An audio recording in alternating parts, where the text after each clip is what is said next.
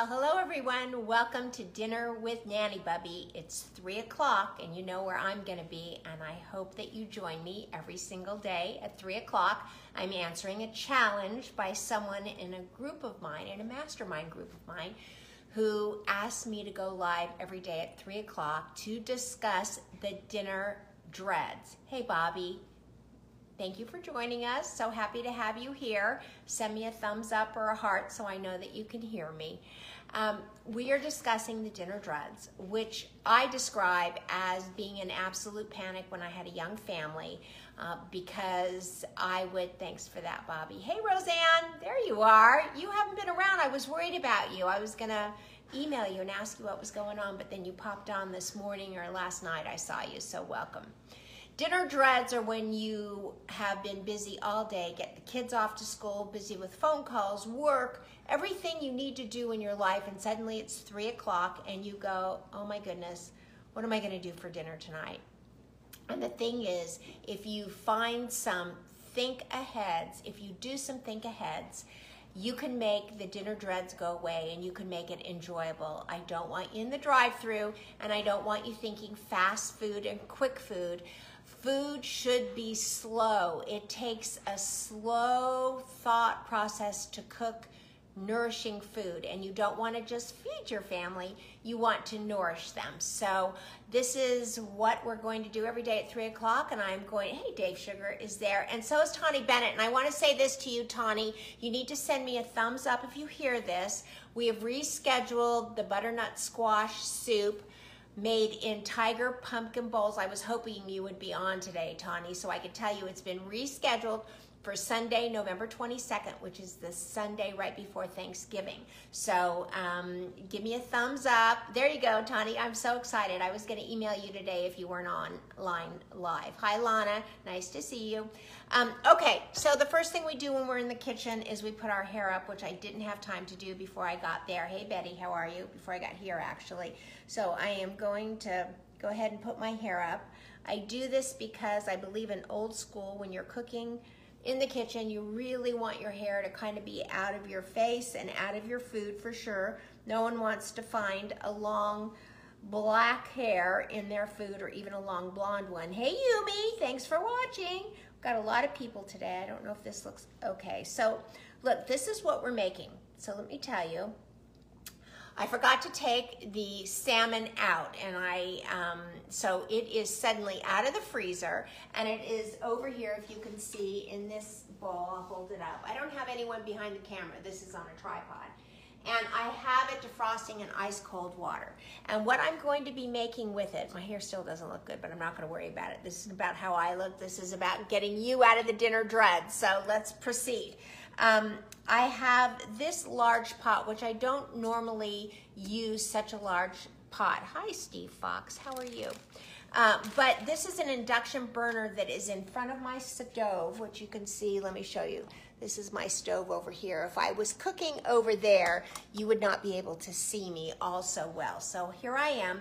I use this little induction burner, and this induction pot made by Princess House fits on this induction burner, so that's what I'm using, but you could certainly use a smaller pot. And I just want to say once again, food is not healthy if it's coming out of a drive-through, and most food, if it's fast, or if you think it should be fast, whoever told you it should be fast was lying to you. It needs to be slow. It needs to be that you all together as a family participate in food that nourishes all of you in the family. So today I am nourishing my family with a Brussels sprout saute. And I got these shaved Brussels sprouts that came out of this Whole Foods bag, the 365 brand. I like this brand, but I did put them into this dish drainer. And I did that because sometimes when you take vegetables out of a bag, they have a smell to them that I don't like, and they don't smell so fresh. So I will spray them with my food grade hydrogen peroxide to freshen them up and get whatever that smell is out. And I put these into a salad spinner and washed them really good, got the food grade hydrogen peroxide off. Hi Doug Eischer, nice to have you here. And got them all prepped and ready to go. So I'm gonna get a little bit of olive oil and I'm gonna put that into the pot and we're gonna start getting this warmed up on a low fire. There we go. Okay, now, one of the things that I'm gonna do first, and I wanna put this in the pot first, is this is a bulb of fennel. And when I looked at this bulb, even though I personally picked this out yesterday, when I took it out of the vegetable bag today, I saw this big, soft, rotten bruise on this fennel bulb. And that's just not a good thing. So what might have happened is this fennel bulb may have dropped and someone picked it up and put it back on the shelf. It probably dropped right on that little area there. I didn't see it when I picked it out, so it probably came overnight.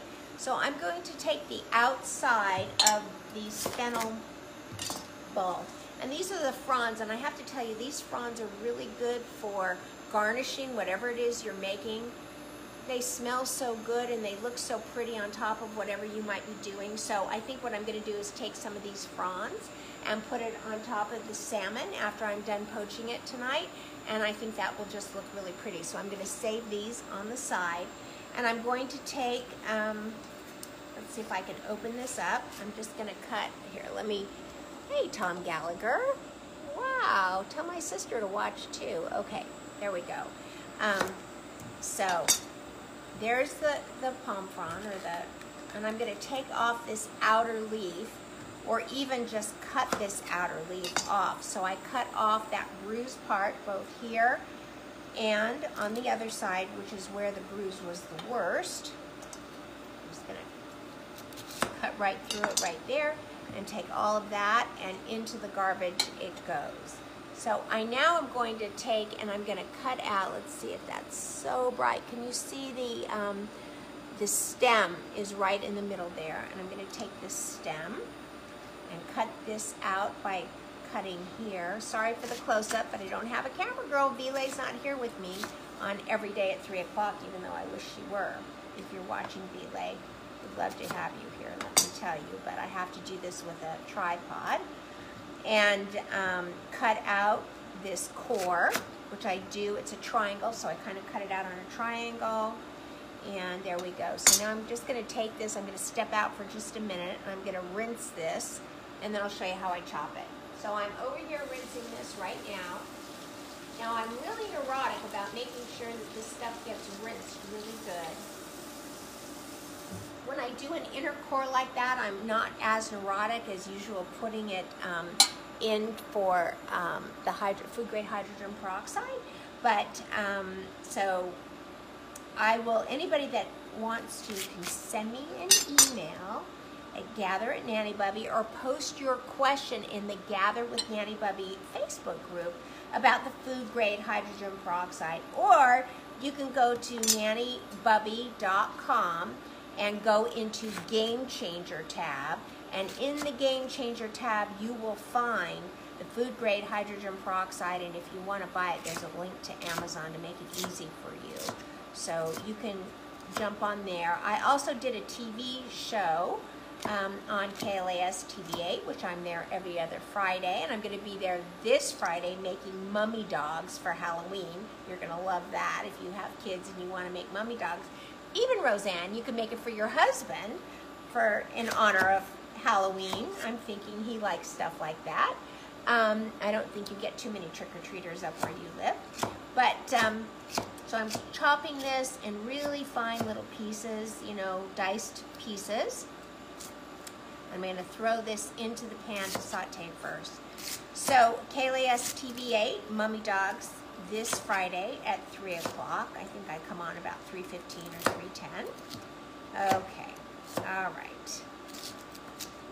So, there we go. It's pretty much diced up. Now, the reason that I'm putting the fennel in first is because the fennel is very hard and we want it to soften before we put in the Brussels sprouts.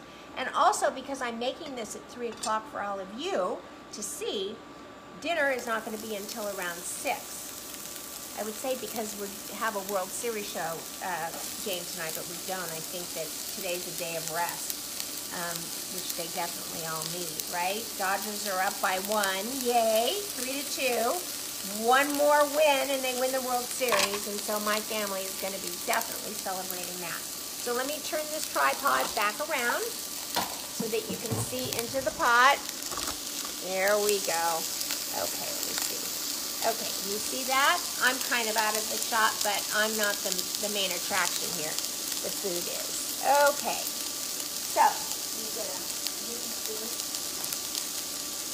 so we're gonna saute this up on low, let this soften. Some people say sweat it, so we are going to sweat it. Here's kind of a brown stem that got in, and this again is fennel. So there we go. By the way, my sister gave me this pot, Tom Gallagher, so you can tell my sister that I was cooking today with the pot that she gave me, which I love.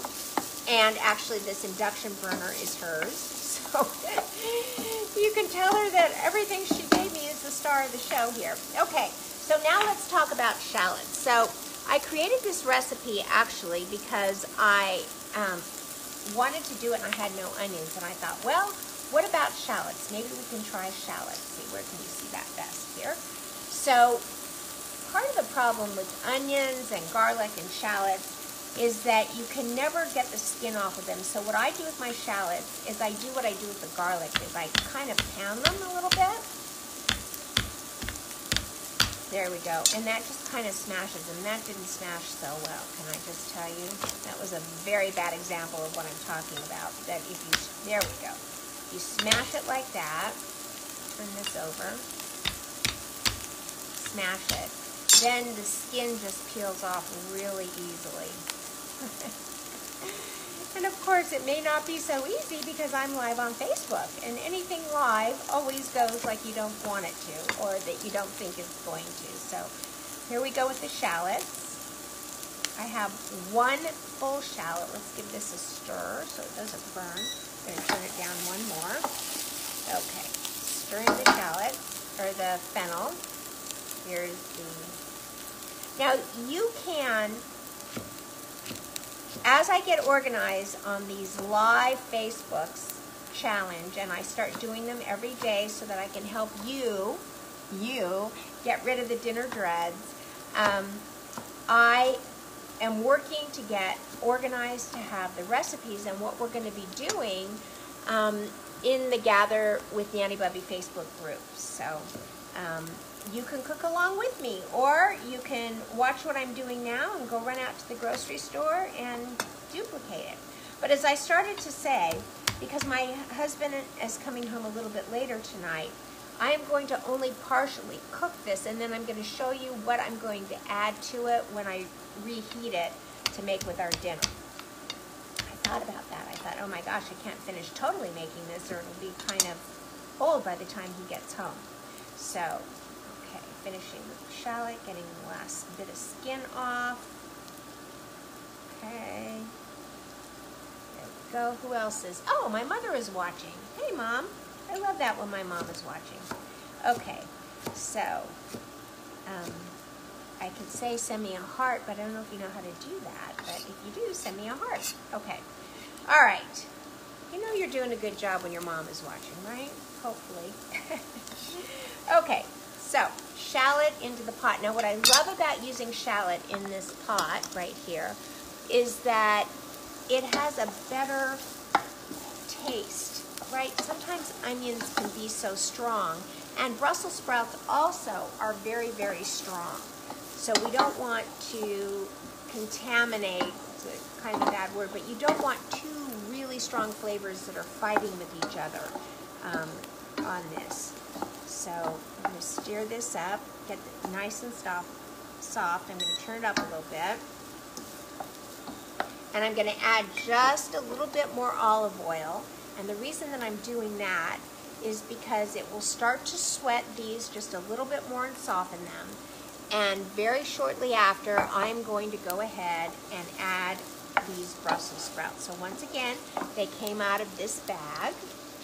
There we go. Came out of this bag. And, whoops, that bag. And we did clean them and rinse them, because sometimes vegetables out of a bag have a smell that just is not appetizing. So I always clean them really, really well. Okay. So, okay, I think these have softened enough. And we are going to, oh my gosh, all right. We're going to pour in, this is 2 bags of the shaved Brussels sprouts. Okay. Now the really nice thing about this large pot that my sister gave me, that I am now using, is that there's lots of room to saute these around. And what is going to happen is they are going to shrink down as they soften, and we are going to toss these around and keep stirring so that everything has an opportunity to cook down.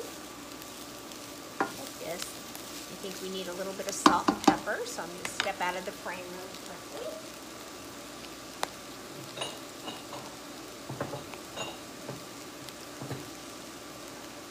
Okay, we're back. All right. So I always grind my own pepper. Who just sent me something? Janet Spano and Judy Kalugin. Wow, you guys, thanks for being here. So good to see you. Hi, we're cooking. We're trying to get rid of the dinner dread so that people can actually cook without getting all stressed out at the end of the day. This is a shaved Brussels sprout recipe that I actually created on my own, and I love it, and my family loves it. I'm only going to partially cook it because Tom's going to be home for dinner, and I don't want it to be overcooked by the time he gets here. So let me see, I don't know if I can tell how many people are live watching, but okay. So what I was saying is I always grind my own pepper, and you can see I need to do it again. So the best way to grind your own pepper is go to, geez, where do I go? I go to Costco, and I get a big thing. Let me show you. Here it is over here. I'll step out.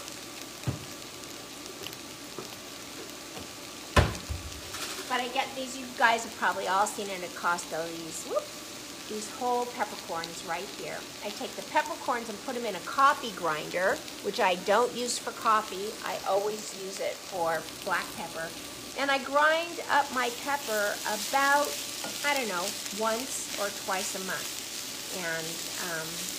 And if I'm having a dinner party and I'm having people over, then I dump the black pepper that's been sitting there for a week or two, and I grind fresh black pepper so that I can make sure that all my flavors are really great. And also, my salt that I use is kosher salt. So the salt itself is not kosher, but it is used for koshering, meaning the process to kosher meats or other things. This salt is used for that, and it is less salty than iodized salt and much better for you.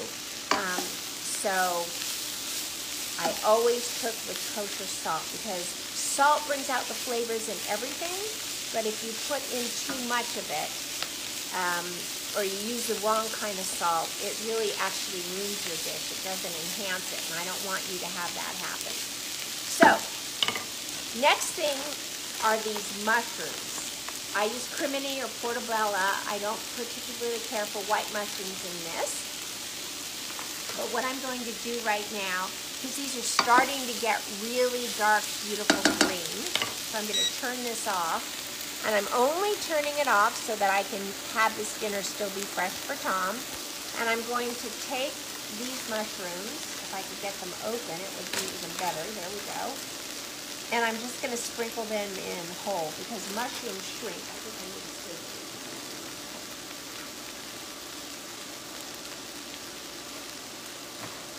Okay. So I'm just going to pour, I'm just going to pour these in. Now, mushrooms that have been sliced and put in a bag have definitely been washed and dried, so I don't worry too much. And if I didn't buy them on a Monday morning, fresh, from the delivery at Whole Foods, I would have opened them and smelled them first or let them air out, but I guess I just didn't get to that. So there's the mushrooms. And now I'm going to make sure this is off, and I'm going to show you how I am going to finish this dish. So when Tom gets home later tonight, usually he's watching, believe it or not, so I don't know where he is, because usually he asks questions.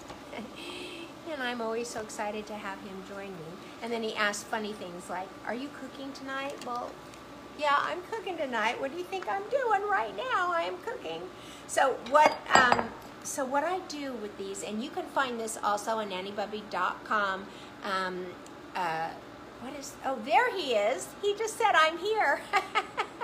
Tell him what you just, okay. You've got to let me know you're here, my friend, my husband, my love. Okay. In Game Changers, go to nannybubby.com and the Game Changers tab. And this is a tomato slicer. And can I tell you, this is my favorite kitchen tool. So you take these, look at that, 1, 2, 3, 4, 5, 6, 7, 8, 9. 9 tomatoes sliced, all done. Boom! Right? So I'm going to take these, I am going to slice them all. I'm going to cover them with a little bit of saran wrap, and they will stay fresh and not get soggy. It's only a couple hours away before hubby is going to be walking through that door. See, I even still get the dinner dreads, even just cooking for my husband and my son. I really do, because some days it's like, oh my gosh, I've gotten so busy. I didn't think. I allowed myself to get out from underneath it. And there's just no reason to ever put that kind of stress on yourself. Food sustains us. Food nourishes us. Food is not something to be afraid of or to fear. It is something to be enjoyed and loved and shared. And when I got that, when I began to understand that, everything changed for me. This is not so easy right now. Okay, there we go. Pouring more of that in. Okay, I'm going to just, that almost fills that. I'm going to just do a little bit more. These are the tiny heirloom tomatoes. I like to mix up the colors, make sure I get yellow and this maroon. This is one of my branding colors. I love this maroon colored heirloom Kamado tomato. And I will tell you that I always cook with organics. And I'm going to have somebody on the podcast and be doing an interview with her. Yes, it is a must-buy, Roseanne. Go on Game Changers on the nannybubby.com tab, and you can purchase it right off of Amazon, right off my page, or you can, just go onto your own Amazon and do it. But I wanted to make it easy for everyone to be able to find this stuff. I find so many fun kitchen items that I absolutely love, and I just want to share. I'm the kind of person that if I have good chocolate cake, I want everybody to know about that chocolate cake. If I find anything that I love, I have to share, and I want to make everything easy. Okay, all right, there we go. Tawny, you have one too already? And Roseanne, do you both have one of these already, or are you going to get one? I can't tell for sure. Okay, so this is how I'm going to finish off this dish. When Tom comes home, and just let me show you. So can you see that okay? So the it's just starting to get green. I'm going to turn it off. I'm going to put the top on it. When he comes through the door, I am going to reheat it. I'm going to dump in the tomatoes, because this would have wilted, and and you want them just to be warmed, because tomatoes are soft already, so you don't need to saute them to get soft. And I'm going to finish this off with an apple. This is a Fuji apple, which is one of my most favorite apples ever. I'm going to leave the skin on. I'm just going to chop it in little pieces, put it in with the Brussels sprouts, and I'm going to finish it off. Now let me show you. This is not on Game Changers, but I'm going to share it with you. What is on Game Changers is the Temecula olive oil. Whoops, there we go. Can you see that? I love Temecula olive oil, and this is their strawberry mint balsamic vinaigrette, right? Balsamic vinegar. Can you imagine strawberry mint? How does that sound? It sounds amazing. It sounds amazing. So I'm going to put about a tablespoon and a half in this to toss it. But this, so during the shutdown, I could not get my order from Temecula Olive Oil Company, and I am a fiend for orange olive oil. And I found this, it's called Big Paw Olive Oil Company. They must be from around here somewhere, because I found them at the swap meet, and they were selling the orange flavored olive oil, and I love that. So to finish this off, in goes the tomatoes while it's hot. I'm going to get everything softened up, get the mushrooms to come down a little bit softer and smaller. Then I'm going to add the tomatoes, saute it around for about a minute or two. I'm going to chop up this apple and throw it in and finish it off with the orange olive oil and a tablespoon and a half of the balsamic vinegar. And it's going to be absolutely delicious, right? And I'm going to serve that with salmon. So I'm going to poach. I was going to tell you guys a funny story, and I'm debating in my head whether I should tell you guys this story because it's really silly and embarrassing, but I'm going to tell you. So in this dish is salmon, and it's defrosting. I'm going to poach it in vegetable, hey Susan Harrison, how are you? I'm going to poach it in vegetable broth, and I'm going to take these braising greens. Where are those braising greens? I thought I brought them out. Okay, right here. Okay, here they are. I get these from Desert Bloom Farms, and they're braising greens, and I'm going to put them in with the salmon to braise in the broth, and it should be a delicious dinner, very healthy dinner. Everything is organic, which I love. So here I'm going to close with this hilarious story. So right before, so let me show you. Right before I came live on the air, so I drink 64 ounces of water every day. In from this pitcher, you can see how big it is. It's amazing. Just got it because my other one broke. And naturally, after 64 ounces of water, you got to make sure you are not far from the closest bathroom. By this time of day, it's not so bad. It's usually all done by 8 a.m., all out by 10.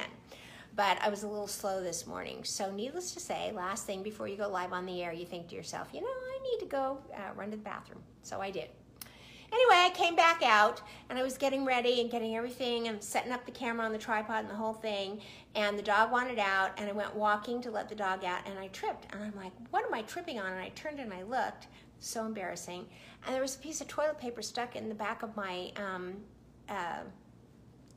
pants, and I thought, oh my God, if I turned around to show you the salmon, you would have seen, like it would have been live on the air, the toilet paper hanging out of my pants. Oh my God, I'm so embarrassed, but it was so funny, and there's nobody I know, right? And there's nobody here to share it with, so I had to tell somebody, so I'm telling all of you. So thank God it's a story, and it didn't actually happen, because you'd all be telling me, you know, oh my God, look what just happened. So anyway, Jennifer Tuttle, hey, how are you? Oh, and thanks for the haha.